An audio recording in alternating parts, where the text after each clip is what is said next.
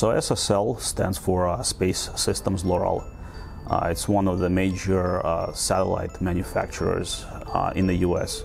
They approached us with an interesting problem. You've probably seen on television where a spacecraft is going up into orbit and it has these separation periods where it gets smaller and smaller and smaller as it gets up into space. So these separations are caused by explosions on the spacecraft. That explosion has never been measured in the past, so they wanted to build a system that would measure the shock and vibration of those explosions.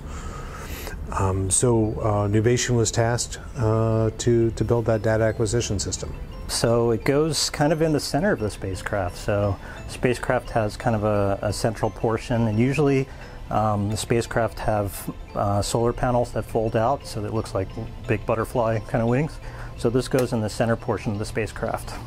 As a lot of our projects, this was a turnkey design, so we started with essentially understanding the requirements from the client. So we worked very closely with the client to put together all the things they wanted the system to do. So establishing, the number of sensors, the type of sensors, the ranges, the kinds of things we're dealing with, and understanding the specifics of operating in space as well.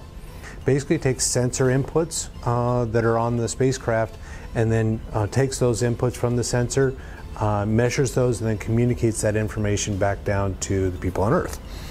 So we did design the engineering prototype, and that took about a year to do the first one. So we did everything from architecture, all the hardware design, board level design, FPGA design, and software design. So for the entire system, and then also worked with our mechanical engineering partner and built a space-rated box that it goes into. So I always call this project the Box in Space project. One of the interesting things, and I never thought about it before this project, is that, how do you cool something in space? You can't put a fan in like your computer, right? There's no air, so it makes no sense to have a fan.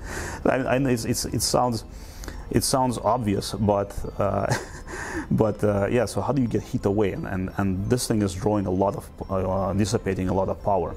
So all the heat has to be essentially channeled out by conduction.